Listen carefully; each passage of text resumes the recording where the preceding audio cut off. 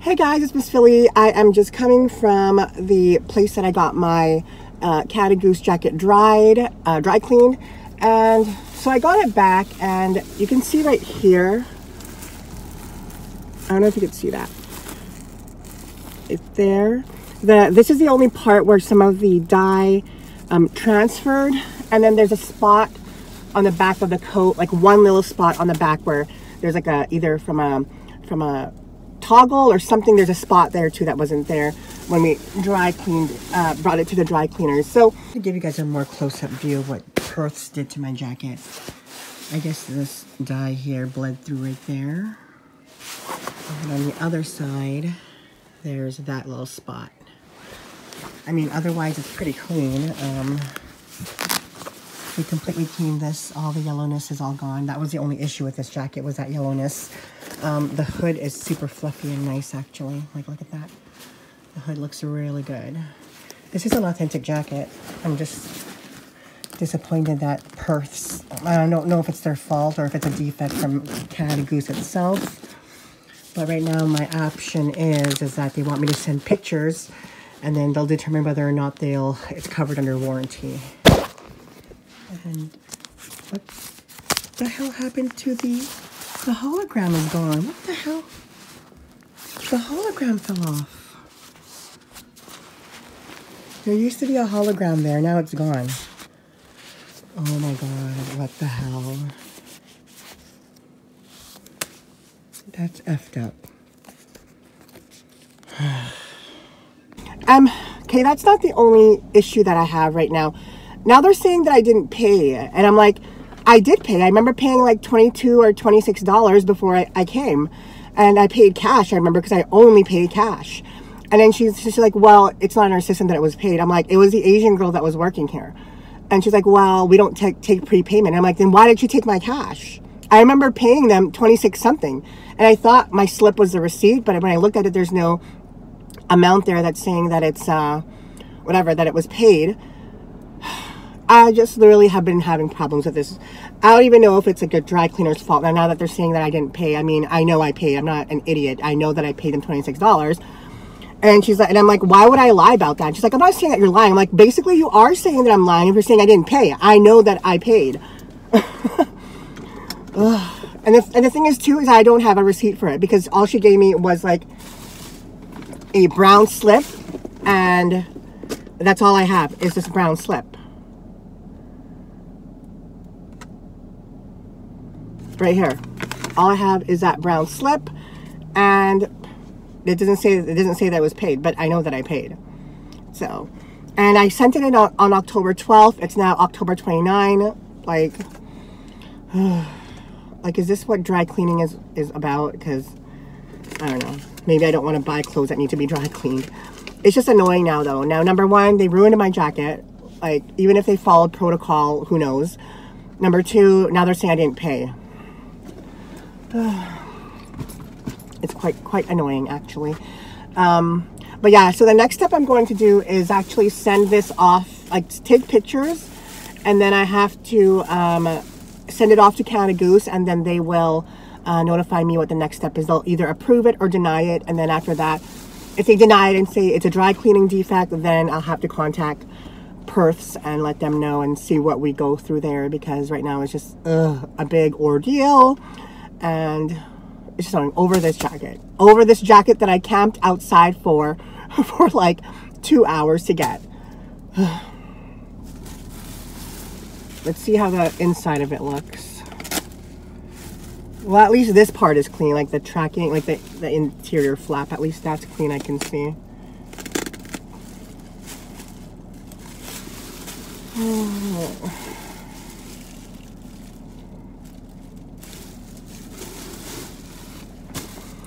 Anyway, guys, that's the update on the Cat and Goose jacket. I'll have to wait tomorrow and see what they say, because right now they're saying I didn't pay, and I know I paid. So, so annoying. What, do we have to record everything that we do so that we have proof now? Like, you're a business. Like how she said that the other person who took my money says they know not to take prepayment. So why did you take prepayment if she knows that we're not supposed to take prepayment?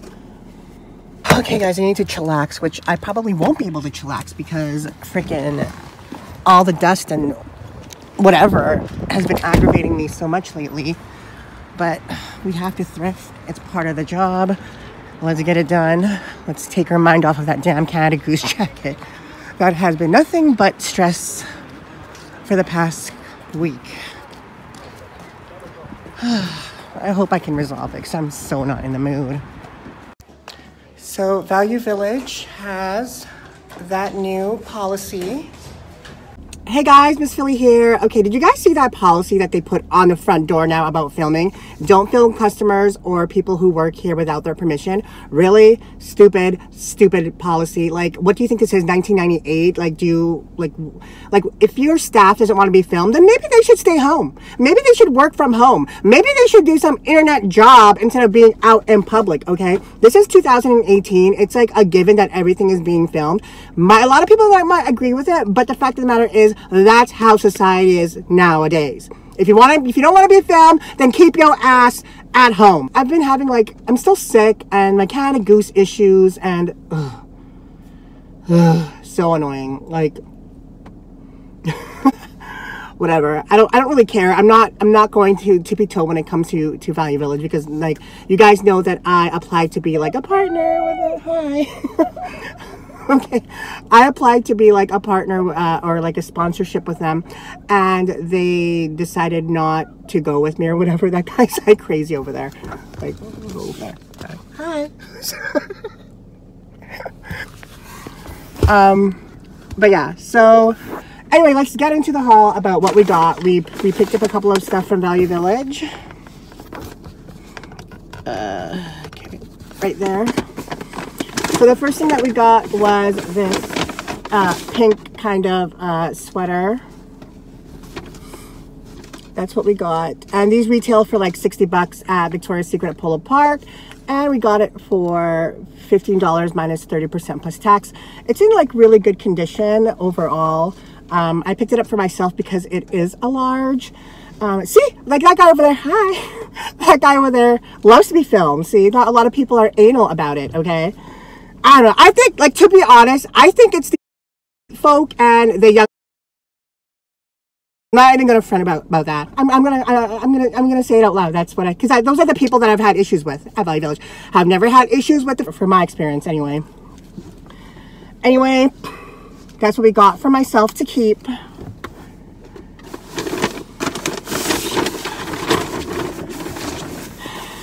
I'm not actually. I don't know. So we picked up this Columbia jacket. This one is a woman's extra large, very desirable color, size, and because it has the interior fleece already. It's not like a light jacket. It's specifically a winter jacket. We picked this up for $20 minus 30% plus tax. Again, this will net me about, I think, like $60 at least.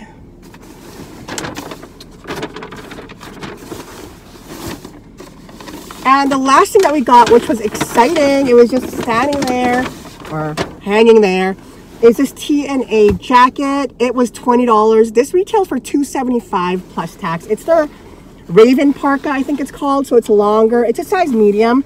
It's in excellent condition. Like, everything is perfect on it. And it was $20, and it has a TNA on the hoodie there. And I also insert a picture here what it looks like. That's what color. Mine's black, but this one, like, it looks super chic on. And it's so comfortable and warm. I think it's, I don't know if it's down-filled. I don't think it is. But it's so nice and so soft. This will be totally warm for the winter. And I love that the hoodie is like, kind of like that. So, yeah, we picked those up. Let's go to another Value Village and see what's up there. I'm just not in the mood. I'm not in the mood. You know, I'm not in the mood. First my jacket, and I'm still sick. Miss Philly is not in the motherfucking mood. Whatever, I don't care. Oh, and also, the fact that I gained weight. I'm not even gonna front with you guys.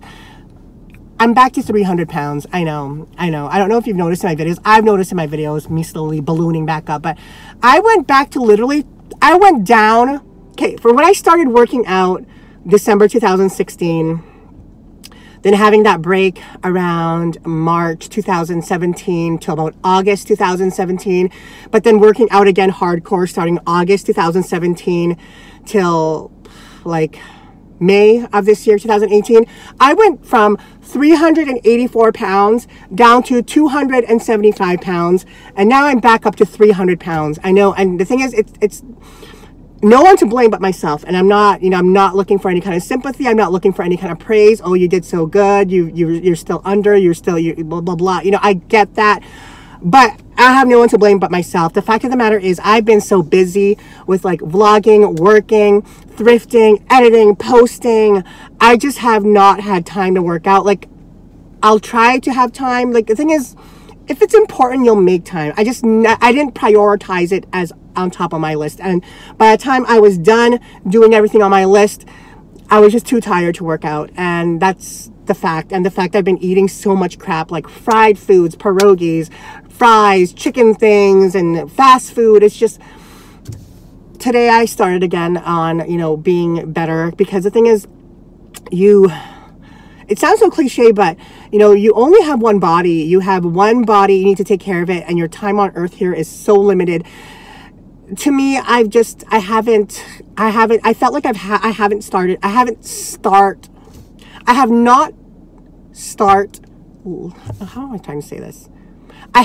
living yet, is what I'm trying to say. Because I don't think that I'm going to start living my life fully and to my extreme potential until I am comfortable with myself and confident in myself and walking those streets like I own them. You can do that now, and I can do that now. But the thing is, I would just be fooling myself. You have to love yourself truly in order to do that. And at this moment, I don't. But, you know, like I've said multiple times in the past, there's times where you're going to fail, and there's times where you're going to just fall off the wagon, and you just have to dust yourself off, pick yourself up, and just keep going and keep trying, because that's really all that you can do. And that's what I did today. And I haven't really worked out literally in like maybe a month. It's so bad. And you know, I can feel the thing is, when you're a big person, you can start feeling when you're gaining weight, because your joints start to hurt, your feet start to hurt like you. And the thing is, they don't hurt as much as they did when I was 384 pounds, but I can feel it. When I was like 280, 275, I would just, you know, get up, feel no pain or no stress on any joints or my feet or anything like that. But now I'm feeling it again, and I don't want to go back to where I'm diabetic again, because that's like not good for your health, obviously. But with that being said, today I've kind of started again. I've started eating healthy again. I had like avocado and eggs for lunch. I had eggs and sliced lean ham for breakfast. I had some chicken adobo with a little bit of rice for a snack, and I'm gonna have like a really healthy dinner. So yeah, I just have to, it's all in the mind. It's all in the mind. It's all in the will. It's all in the determination. It's all in the want. If you really want it that bad, you'll make it happen. And you know, the thing with me is that I see results, and I was starting to see results a lot. But then when I see results and I hit a plateau, I feel less motivated. I feel like, okay, I got here now. Maybe I can, you know, relax a little bit. Maybe I can take a rest. Maybe I can, you know, slack a bit. But no, that's not how it works. If you want to get to your goal, you can't do that. And obviously it's a lesson I've learned now. So I can't really give in to temptation, and I have to be strict. You can't be strict to the point where it's like, you know, what's that word called when you're not giving it to yourself? I forgot what that word is called. When you're not divulging, it's you're restricting and it's kind of like restricting, but I'll use that word, restricting yourself from things. That's not at all what I'm going to do. I'm still going to have my cheat meals, and you know, but also like in moderation, because the thing is with me, I'm not a moderation gal. I'm like a gluttony, maximize, overindulgent kind of gal. So it's hard sometimes to kind of like minimize portions and, you know, things like that. But yeah, anyway, we'll go over to the next value village. Ugh. Petman at Value Village, you're kind of annoying me now. I love some of the workers, like, don't get me wrong, but putting up that sign just put a bad taste in my mouth now. It's their rules, it's their store, they can do whatever the fuck they want to do.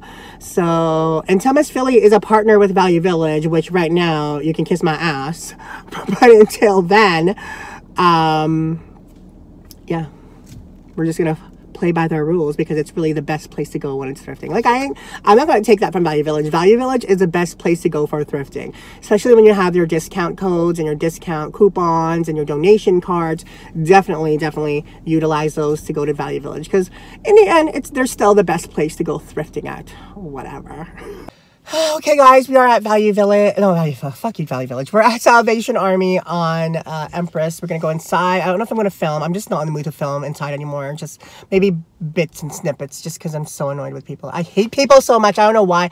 People fucking annoy me so much. That's why I'm such an introvert, and I don't like people. All I need is freaking a hot, sexy man who's obsessed with me that I can spend my time with and make love to, cook dinner for, go travel with. And then if everyone else can, like, fuck off, because people have been annoying me lately and just, let's go inside. Sorry for the negativity, but you know what? Anybody who's not negative at least some point in their life is not real. And I'm real, so whatever. Fake as hell. This magnet for $7. Which is actually really good, but that style doesn't really sell for me.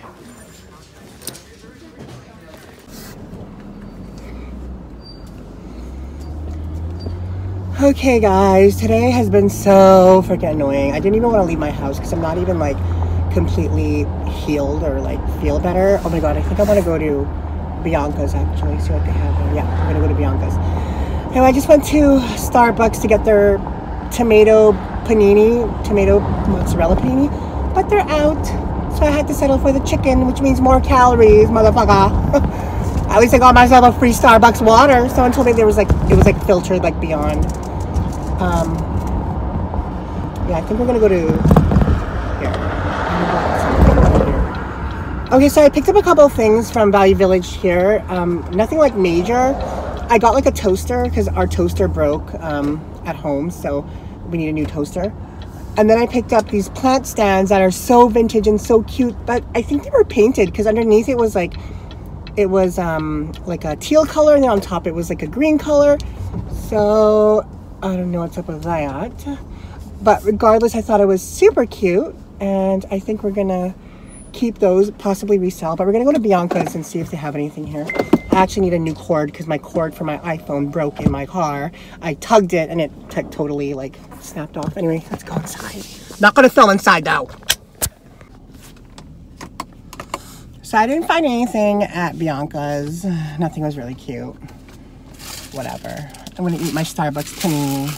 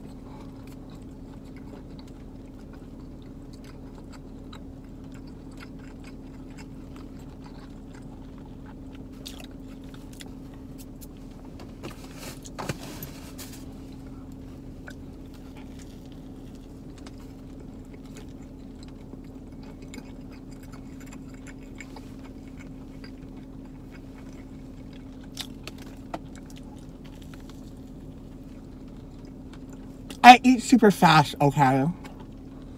I'm actually trying to eat slow, just so people don't comment like, "Bitch, you eat so fast."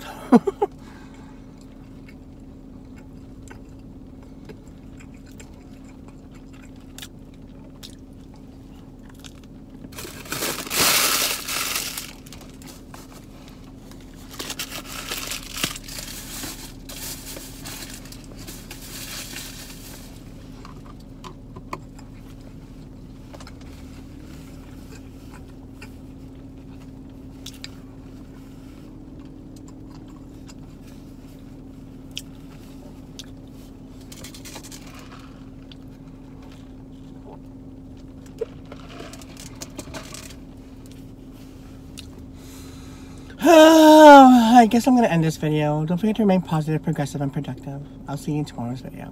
Bye.